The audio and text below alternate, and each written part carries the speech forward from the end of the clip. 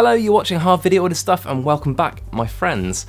Recently I picked up and then reviewed the Phantom Arri style LUTs and they're really good. They're some of the best I've tried for highlight roll-off, suppressing noise in the shadows, and I find the colours to be very flattering. After releasing my review, I had comments and emails from you saying you wanted to know how to grade with them. Well, luckily they're some of the quickest and easiest lookup tables to grade that I've ever tried. But here's how I use them. I'm sure you'll find this helpful. If you did want to snap up these LUTs, I was able to get a discount code for you, and you can find that linked in the description section below. So here we are with the first example, and this is my main shot.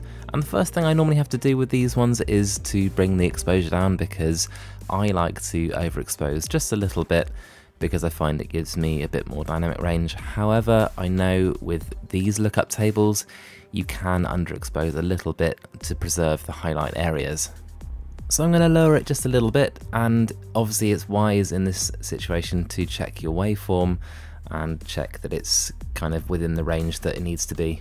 No doubt I'll be tweaking the exposure a bit more, but for now I'm going to add the Phantom LUTs Utopia LUT because it's probably my favourite of the 5 that you get. And now that's applied, I'm going to go back to my exposure settings and make some small adjustments just so it looks about right. Next, I'm going to add a vignette because I love vignettes, and I'm center frame, so I really want to draw the attention to me. So I'm going to add a vignette which just darkens the edges. I'm going to make sure that it doesn't blur any of the edges, and I'm quite happy with that. It's fairly subtle. Next, I'm going to go back to my color wheels and I'm going to make some minute tweaks. All I'm going to do is just warm up my midtones a fraction and cool down my shadows. Just the smallest amount, it would be 2%, something like that. Finally, I'm just going to add an instance of Skin Smoother plugin from FCPFX. It's amazing, and it's linked below. Definitely check that one out, it's cheap too. And I'm just going to paste the plugin onto my clip for now because it can take a few minutes to set up, so I'm going to save you some time, and you can see my settings there if you're interested. And the last thing I'm going to do is just take one last look at my exposure settings, and to me this possibly looks a tiny bit on the warm side, so I'm going to cool it down slightly using the color temperature slider, and I'm going to tweak the tint just a tiny bit so it looks a bit more crisp and fresh, for want of better words. And there we are, that's the current grade that I'm using.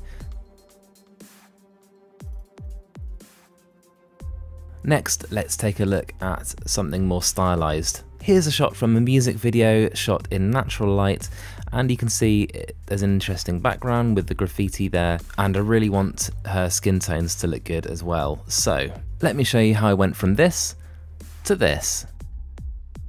The first thing I'm going to do is open up my waveform and lower the exposure as I did before. Next, I'm going to add my lookup table, and as before I'm going to use the Utopia LUT because I think it's the most cinematic and it's my favourite of the 5.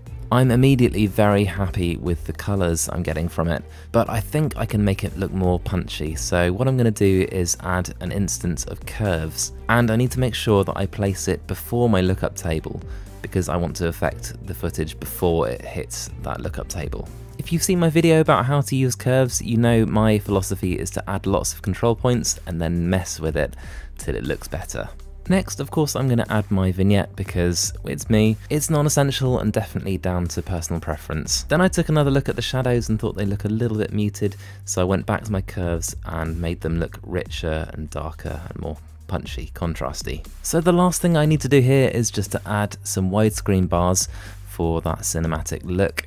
And I'm going to select the full 2.35:1, and of course you can adjust the offset. And there we have it. The lookup table pushed the colours exactly where I wanted them to be, and I think that looks good. For our final example, we have this, which is a very brightly exposed, very sunny day example. We've got lots of highlights to deal with, so let's get into it and I'll show you how I went from this to this.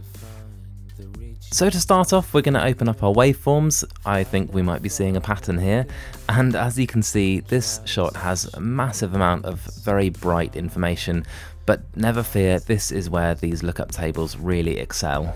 So of course I'm going to lower the exposure, and with all of these examples you might notice I'm placing most of the information in the middle of our waveform, and then we can adjust up or down where needed. Next, I'm going to add our lookup table, and really this is such a good example of how little work you need sometimes when you just have the right lookup table for the job. And boom, I've just added the neutral LUT, which sounds like it would be quite dull, but actually it's a really good standard looking LUT. It's given us a lot more contrast, so what I'm going to do is just tweak our exposure down a little bit more. The effect that this LUT had on our scene, and particularly the highlights, is pretty lovely. Lastly, and you all know it's coming, I'm going to add a very subtle vignette. The reason I'm doing this in this case is that I find that a subtle vignette can actually accentuate the movement because this was shot on a slider. And there we have it, such a simple grading process, but don't you just love the way that this lookup table rolls off the highlights? And that's it for now. Thank you so much for hanging out with me today. I've got a large back catalogue of videos about video on this channel, of which YouTube recommends this one for you, and my latest upload will be just underneath. If you're not subscribed, then definitely hit the blob on this side, and until next time, let's help each other out and shoot better video. See you guys.